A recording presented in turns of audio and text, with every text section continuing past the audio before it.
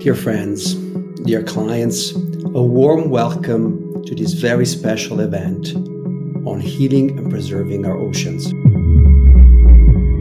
This event is only the first in a series of events that are very close to my heart, which as International Private Bank, we will run across the next 2 to 3 years.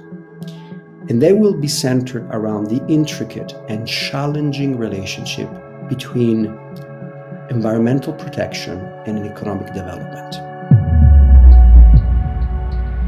You know, I spent a lot of time in the water as a free diver when I was a kid, as a scuba diver in my adult life. And through that, I've witnessed firsthand the heartbreaking developments of the marine environment.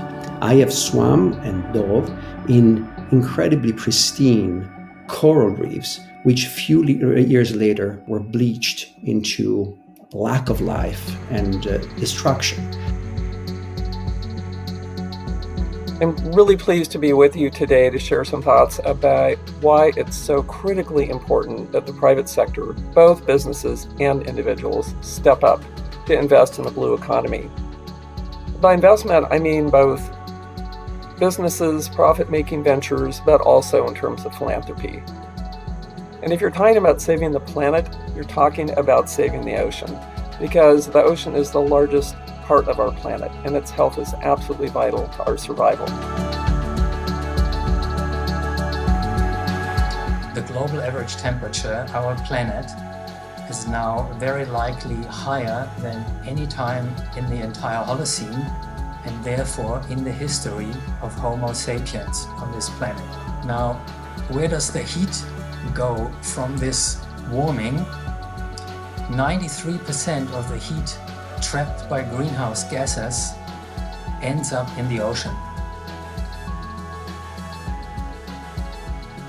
The huge changes that are happening to the ocean from climate change, that if allowed to continue unabated, would result in dangerous tipping points with really serious consequences on sea level rise, ocean warming, deoxygenation, and acidification. But one of the simple priority solutions that was recommended was the creation of large-scale protected areas to help build ocean resilience to these unprecedented threats and to restore marine life, which includes investing into critical coastal habitats like mangroves, seagrass beds, and salt marshes.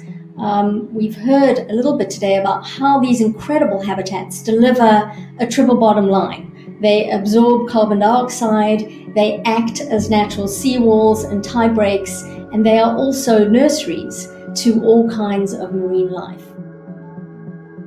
You can divide the blue economy probably into the productive coastline, $8 trillion. Then there's trade transport in the coastal areas, is $5 billion. Then you have the direct output out of the ocean, which is roughly 7 if you look at the numbers. And then carbon absorption is also something which you would account as $4 trillion. So that's $24 trillion. That's the 8th largest economy in the world. What we have to do next? First, we have to raise awareness between governments, citizens, corporates, in order to achieve soon an international agreement about the ocean governance. So we will be sure about the sustainability and the survival of the ocean and the prosperity of the humanity.